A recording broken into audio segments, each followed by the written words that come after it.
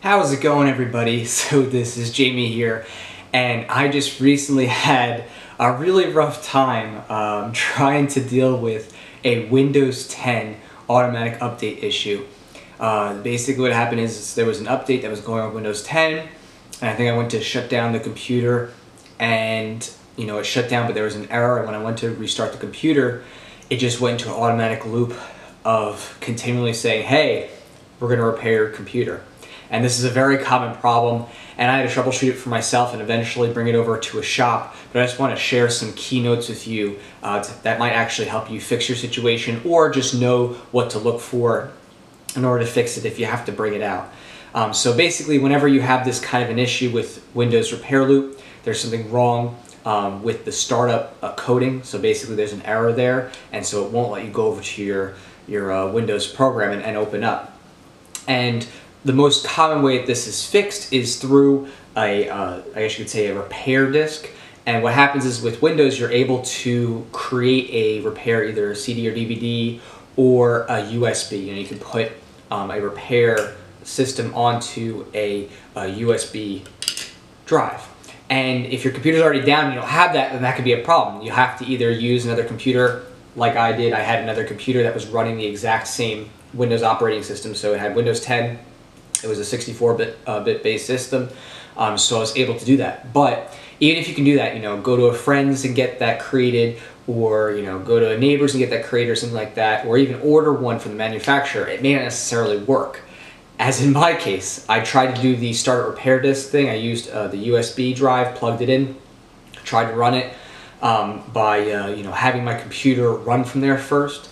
And if you didn't know how that works, basically when you start your computer, some of you might hit escape or F2 or a key like that, and it sets you into your BIOS. And basically what that is if you didn't know what that means, it means your computer's kind of mainframe that is the programming with your computer itself that loads the software with Windows. And then you set to, by default, load from, instead of your main hard drive that you normally have, a USB stick or possibly a CD or DVD. And so I did that. I tried to load it from my USB stick. I put in the USB 3.0 stick, and I had Windows 10 recovery there. Didn't work. I couldn't do it with trying to do a system restore. I couldn't try doing it with going to a specific point back in time. I couldn't do it with start repair. Nothing would work.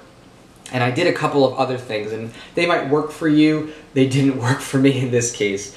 Some people say that you might use check disk, where you go to the command prompt and you use this kind of command language to have your computer kind of see if it can fix things. And I put the links down to the things I'm talking about below. I'm not going to go into detail about them, but basically it's just another way to try to fix things.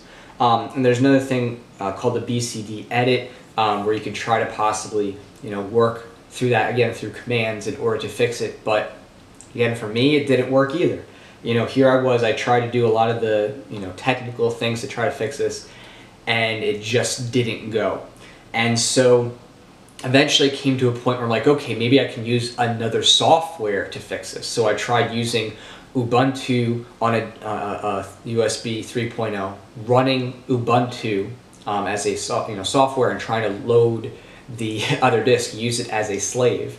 That didn't work either. Through Ubuntu, I couldn't pull up the other drive. And so I was at a point where I'm like, I'm out of options with the hardware that I had. And if you're like me in that situation where these things don't work, you can't just use a start repair disk, either CD, DVD, or USB. You try to do check disk. You try to do maybe another type of command thing with like BCD edit. You try to use another software to load another kind of operating system software and see if you can access the hard drive. If you're past all those points, then like me, you're like, okay, I got to give this to someone. And so I knew at this point that I was going to have to give it to someone who's going to have to take the hard drive out, put it to a new machine, and pull out my old files from there. They're going to have to manually take that out. And the person who I went to, they were fantastic. I love my experience with them, and they had great integrity. But the thing was even they were like, we have software that might be able to fix it, but even their software wasn't able to fix my automatic repair loop. So you might get to that point where you can't fix it, but you shouldn't despair, because there's a good chance that you're going to be able to pull your files. They're just going to have to, you're going to have to take it either to, kind of computer repair shop. I mean, maybe you could do Geek Squad, but for me, I was like, I know, I know what to look for in a computer store. I found a great one and was able to get them to take my files, pull them all off. They put it on an external drive, and then I had the computer store just reset and reboot everything with my computer, which meant they reinstalled Windows on it. They put, security software on it. They got, my Office Suite stuff. They got, the core back. So they kind of refreshed my computer and pulled my files. Of course, if you maybe have a new computer and it crashes and you don't have anything on there, or you already had everything backed up, then it doesn't matter. You can maybe use the repair disk to just say, okay, let's go ahead and restart. Let's clean the drive, wipe everything, start fresh. You'll lose everything that you had that was on there, but you can start fresh. But that's what I had to do, because I had a lot of files on there, and I do have regular backups, but there was still a couple things that even within that short amount of time that I was like, I really needed those things, and it was worth it for me to pay and get it done. And I think that they're charged about $60 just to pull it. And I was out the door $130 with a full system reset. That they manually cleaned up my computer, took out any dust, the gunk, reinstalled software, got me everything on my external drive, and it was all good. But I just wanted to say all these solutions because I didn't see a specific source that had the whole process here. So again, just kind of recapping all this. There's several ways that you can do it. You can use a repair disk, either through a CD, DVD, or a USB kind of drive. You could try using a command prompt line with check disk, which you'll see below, or BCD edit. But again, it may not work because it didn't work for me, and didn't work for the person who I brought to at the computer store. Or you can take out the hard drive, and of course you're not an expert with this. You should probably give it to somebody else and just take out the files using another system. But don't despair if you have that. I was pretty down, but I knew it could be done. It was just like, this really stinks. And if you're trying to avoid this in the future, I recommend seriously make sure you have your computer set to automatically back up to some sort of external, something that's maybe got a terabyte, so that no matter what, you always have everything being backed up. Make sure you have a repair disk created. If you haven't already created one, you can just use, it's built into your Windows operating system. You can hit create a repair disk and have it written to a DVD, CD, or a USB. USB is most common these days, and that way you could have your own repair solutions no matter what.